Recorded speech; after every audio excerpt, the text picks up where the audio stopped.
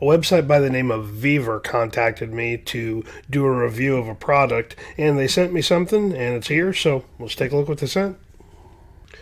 Alright, let's get this thing cracked open, and we'll take a look at this. So this is an endoscope, and the website was pretty good in the description, actually. Gave a pretty good amount of features on this thing, and I figured, what the heck, I'd give it a try. I need one, and let's see what it says. So, alrighty. So it's kind of interesting, that shipping box there, but I guess that's the retail packaging, or maybe they don't have it. I don't really care. None of that stuff matters to me. Instructions seem pretty standard. Looks like it's in a couple of different languages here. So, yeah, let's just take a look at it. Alright. Okay. Wow, okay. Give you an idea. That's an iPhone 14 Max Pro Max, whatever. So give you an idea of the size of it. It's pretty good. So got some little rubber nubs on it. I guess it is battery powered. Let's see if they sent one over. Oh, no, it's not a battery. It is a little stand. Alright, cool. Dig that. Feels kind of sturdy. Let's see if we can see what's in the bag here. There's really not much to it, I guess. So much for a grand unboxing of a bunch of stuff. Little clips to hold it. Oh, that's an SD, or let's see here. Oh, it has an SD card in it. Huh. Comes with a 32 gig SD card. That's kind of interesting. Which means you can record. That's kind of cool. That's what the that's what clips to hold in the lead for the camera. So, cool. All right, we'll figure this out. Camera in looks pretty standard. Let's see how that snaps in there. Guess that's a USB-C, so it's alright. So let me do this. Let me charge this up, and then oh, I guess it is charged up. Just took a minute for it to power up. Boy, that image is pretty clear. I've got a couple of these small, cheap endoscopes, and that's probably one of the nicer. Okay. Alright. I mean, that's looks like it's a 1080, so not bad, I guess. But I like the brilliance of it. Should have a light on it.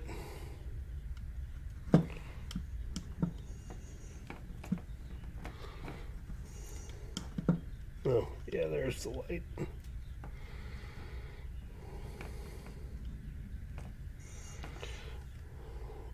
Yeah, there's the light. So, what's the camera mean? Ah, I guess it's just snapping images. And then those are the images I just took. Alright. Option here to delete it. Or delete all. There we go. There we go. Okay.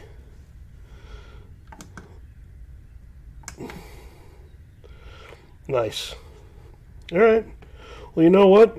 Let's go dig around in the engine for the GMC. See what it looks like. So, very impressed with this thing so far. Especially how clear that picture is, and being as portable as it is. That's kind of cool. All right, let's power this thing off. Look at that. Cocky. Alright, let's go outside and check it out and see how it works. let's take a look at the video and the images I drug over and see how they looked out. Images aren't bad. I think part of it is I need to figure out and actually read the instruction manual, figure out how to actually focus this thing, because I think it's got a little bit better way of focusing. Yeah, not for what it was right out of the box without having any prior knowledge into it and being a typical guy and not reading anything, just going out and playing with it. Not bad. Let's take a look at this first video clip. Yeah, same thing. And I think it's like anything else. When you use an endoscope, you have to kind of reference the camera to a direction that you understand. And that's kind of what I was struggling a little bit with here, is what I need to do is send the camera in at a point where I knew where straight up and down was, and that way I wasn't, fumbling around with trying to twist the thing around in there. But that's a user operator. That's not the endoscope's fault. It's 100% just a little tip on using one of these things. But yeah, the SD card downloaded very easily to my computer. I think that's an MP4 file that it came over as, or MP3. I'll have to take a look and see. But yeah, for not not doing anything other than just shoving it in a few places, I'm pretty impressed. Battery life on this thing isn't bad. I think I probably had it on in total for maybe 20 minutes, and it's just now starting to tick down on the power bar, so I don't know how much it's supposed to last, but I'll take a look that up and see. But yeah, quality of the video and the images is very, very trick. Very, very nice. The camera button is easy to operate. Just hold it down for a few seconds and it'll start the video side, but very cool. Let's take a look at the website here. So Vevor.com, again, don't know much about it, but in one of these banner ads here, there it is. That's what I ordered. The website's laid out kind of nice, but let's take a look and see what they said about the product. Graded lens, adjustable brightness. I guess we'll have to figure that out. Waterproof, foolproof, large screen. That's for sure. That is a nice, easy operation. I think we figured that out in about 2.5 seconds of that. Oh, I guess it does say it comes with a 32 gig card. Yeah, it's got an IP67 rating, which is pretty good. A lot of off-road lighting and stuff will raid around that area, so should be good under a little bit of water anyway. I don't know how much I trust that, but yeah, no, I'm thoroughly impressed. Everything that they say that this thing does or is supposed to do, it certainly does. Okay, let's take a couple of other little functions here that I forgot to show when I was out there. So the camera has got side cameras on it. So you got the front-facing camera that you're seeing now, and then you can switch camera angles. So if you're buried somewhere and you want to get a forward and then a left-right view of something, all you need to do is click the down button, and it'll show you the left side camera, and then it'll show you the right side camera. Now it's inverted when you do this, but you can turn it, and now you can get a really good side view as well. When you go back to the front-facing camera, though, it is upside down, but just got to click it again. Very, very cool. I like that feature a lot, because there's sometimes where you're in a very narrow spot and you can't turn the camera left or right, and it's a little difficult sometimes with that type of deal where it's just kind of a straight in and you're kind of going around some tight corners or whatever. So having a left-right camera on there is a pretty cool little feature. I want to show you what I have been using. This is a very, very inexpensive camera that I got off Amazon several years ago, and you can tell right away the quality of the picture isn't that good. I'm 100% certain this is not gathering video in 1080 like the other one is.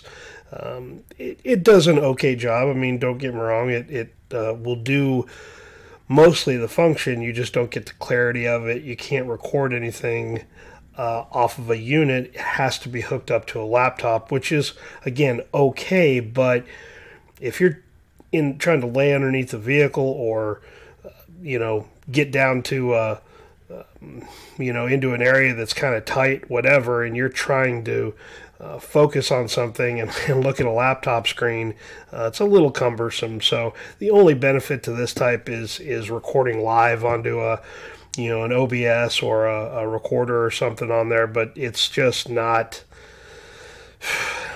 Now looking at the two of them side by side, the only benefit I guess that I see to this one is having the big screen in it, but having the little small 4.5 screen on the Vevor is not a bad one, because it just you're going to download it over to the computer anyway. So anyway, I just thought I'd show you this one and compare the two.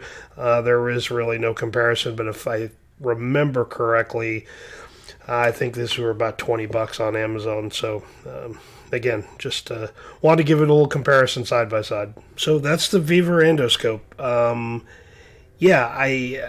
kind of at a loss for words.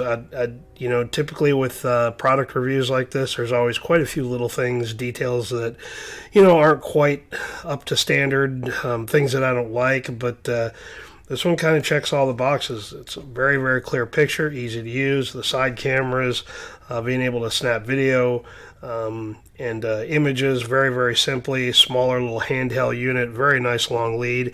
I had about a week to play with this on quite a few different little things. Took it to work with me. Used it on the inside the engine bay of the Silverado, the GMC truck, obviously, and I'm pretty blown away by the quality of this thing.